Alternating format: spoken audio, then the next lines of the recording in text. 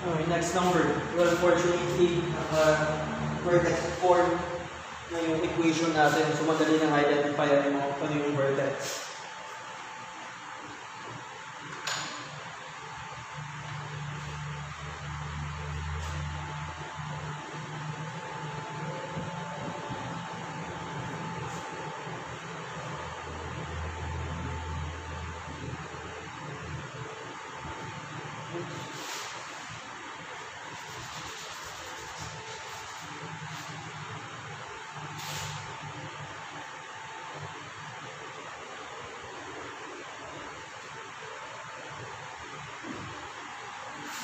So again, sa may vertex, yung H natin, opposite yung sign yung gagamitin.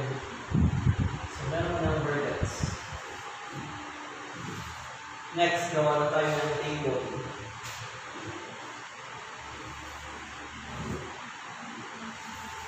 So gawa ka ng 6 na rows. So, 1, 2, 3, 4, 5, 6.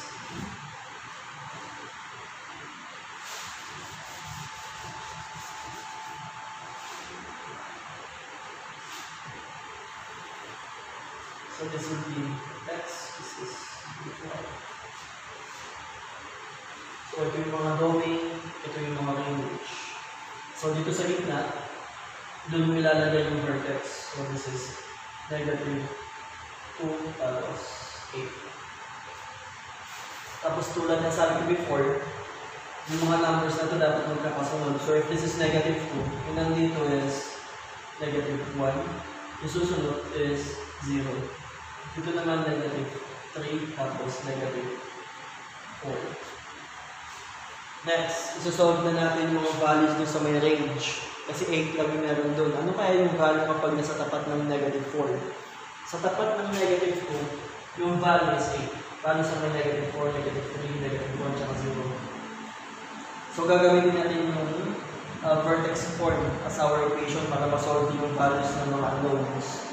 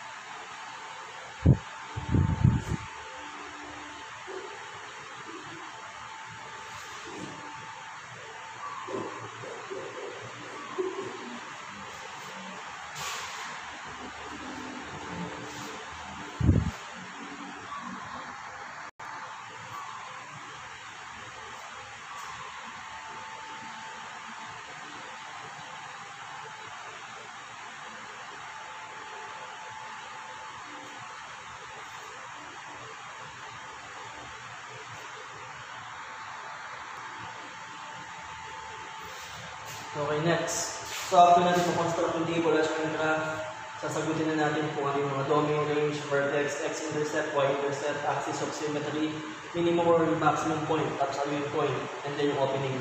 So let's start with domain. This is always, most of the time, most of the time, real numbers. Or set of real numbers. Yung range natin is,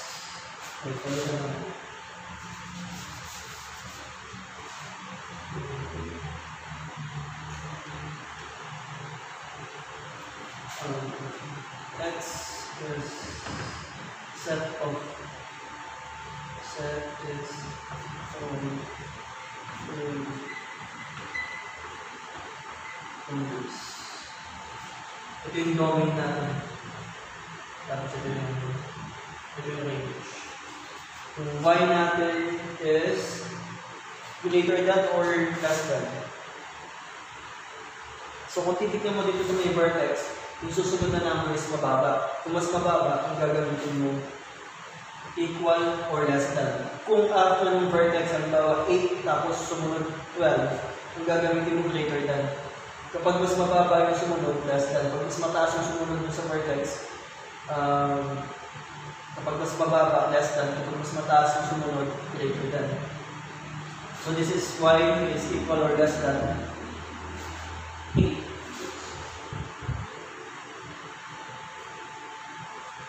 So yung number yung ilalagay mo dito, makukuha mo sa may vertex. Tapos yung inequality symbol, depende kung anong susunod na number. Kung mas mababa yung susunod na number kaysa dito, let's say 8 tapos 6 tapos 0, pababa, less than. Kapag pataas, 8, 9 tapos 10, greater than. Vertex. Yung vertex natin given na is or negative 2 tapos 8. X-intercept, saan tinamaan ng graph yung x-axis. So, tinamaan na dito. So, this is 4, 0, and tinamaan na din doon. Ito yung x-axis natin. So, yung graph, tinamaan niya dito. So, this is 4, 0. Tama? And this is 0, 0. Tama? Negative 4 pala. Negative 4, 0, tapos 0, 0. Y-intercept. Saan tinamaan ng graph yung y-intercept? So, tinamaan niya dito pa din. So, this is 0, 0. Axis of symmetry is equal to h. Ano yung h natin? Negative 2. Minimum point or maximum point. So kung nag-open, sagutan muna natin yung opening. Yung opening niya is downward.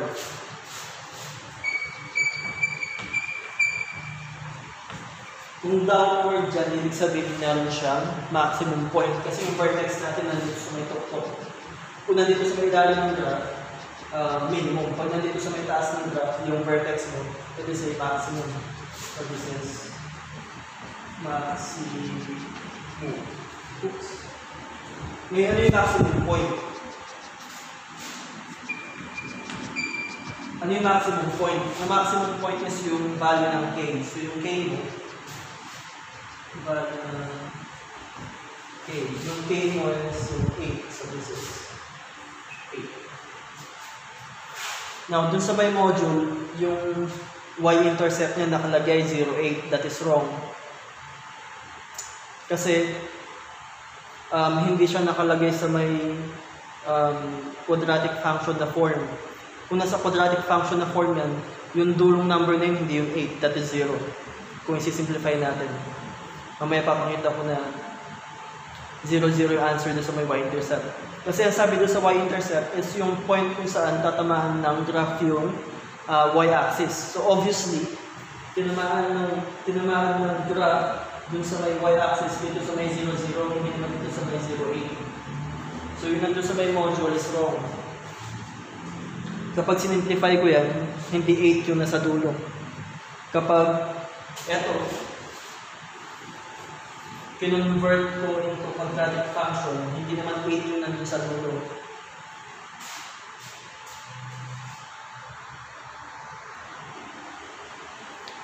So, ba't kung nasabing mali yung nandun sa may module, yung 8 na y-intercept for number 3? Kasi pag kinonvert mo yan into a quadratic function, yung value ng c, most of the time yun yung y-intercept natin. So, dito, inassume na yung 8 siya yung value ng c, which is not true. So, tignan natin, i-convert natin yung vertex form into a quadratic function. Sa quadratic function kasi, di ba, doon makikita yung a, b, and c. Yung c, siya yung y-intercept. So, titignan natin anong value ng c. So, ito i-convert ko, o ita-transform ko pabalik sa quadratic function. So, negative 2x plus 2 squared plus 8. So, this is negative 2. Dalawang x plus 2 plus 8. So, gagamit ka ng for method, you will have negative 2x squared plus 4x plus 4 plus 8. Tapos, i-multiply yung negative 2 sa lahat ng terms dito sa loob. So, you will have negative 2x squared minus 8x, negative 2 times positive 4, negative 8 plus 8. Now, kung titignan mo, pag sinimplify mo yan, you have this negative 8 plus 8 that is equal to 0. So, negative 2x squared plus 8x and then 0. Walang value. So, kung i-identify mo yung a, b, and c, yung a mo, yung a is equal to negative 2. Yung b is equal to negative 8. Yung c is equal to 0. So, dyan mo malalaman yung y-intercept mo, makikita mo dun sa may 0. Hindi siya 0,8. So, yan yung indicator na yung graph mo, tatamaan niya yung y-axis dun sa may 0. So, hindi dun sa may 8. Kasi makakancel. Magiging 0 yung value dun sa dulo. So, dun sa may module, ang ginamit yung value ng c is 1, which is wrong. Ito yung c natin, 0, hindi ito. Kasi nasa vertex form yan. So, kailangan mo mag-convert into o transform into quadratic function para malaman mo yung value ng c.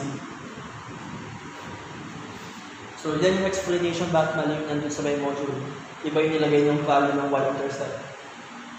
Hindi 0, 0. Ang nilagay niya doon is 0, 8, which is wrong. Ang tamang answer is 0, 0.